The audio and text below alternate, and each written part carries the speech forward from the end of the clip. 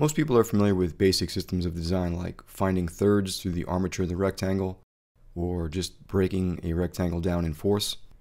But I want to show you something a little more interesting, and that's applying a 1.5 traditional golden section rectangle to a 35mm full frame.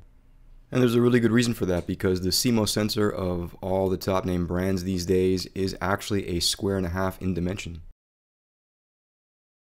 The traditional 1 to 1.5 golden section rectangle goes way back to the Renaissance. There's also a long history of classical design since the early days of photography, because most of the people coming here were coming from painting. A lot of them had those traditional skills, and they just applied it to whatever notional space that was available, whether that was the first 4x5s or whatever arbitrary cropping they would do in the darkroom process that made the best use of the space they had in camera. And I think the internal dimensions of the first 35mm were also a 1.5, because you can clearly see this in a lot of the early work. And the people who did that best in terms of 35mm full frame photography were the people who founded Magnum in the late 40s. Some of them had classical training as painters, specifically Bresson, and they applied this old school golden section rectangle to this new medium, and they work within that space. And so they're designing and printing in the full frame of the camera, and you can see the black borders on the edges. And you can track classical design in Magnum alum from the 60s, 70s, and 80s, even right up into this day. It's still there. So how do we find it? There's a couple different ways to find the golden section of any rectangle. Since we're talking about old school stuff, today I'm just going to go old school and do it manually. You take the diagonal of any rectangle, you find the right angle from the corner through that diagonal, and where that intercepts the edge of the rectangle, that is the golden section. It's as simple as that. You do that twice, and now you have a reciprocal on both sides.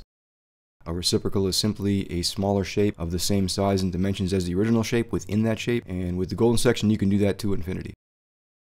And now the second obvious question is, how do you make this happen in camera in real time? But it doesn't have to be perfect, it can just be close, like this example right here. How do you know where the lines are? How do you know where those angles are? And it's also kind of simple. It's just repetition and pattern recognition over long periods of time. It's how you get good at anything. If you've ever played a sport, how do you achieve that flow state? How do you make things happen as a natural reaction without thinking of it? It's reps. It's just putting in those reps. It's going to take years. There is no shortcut. I started as a classically trained painter as well, and I did it with a pencil and paper. And then when I started applying it to film, it was the 90s, and so I had 3 formats: 35mm, medium format, and 4x5. I could take the prism off of all 3 and put an acetate grid inside there and train that way. I would also use a grid on the projector table in my darkroom. Now you can just create a grid in any design program that allows you to export a PNG without a background.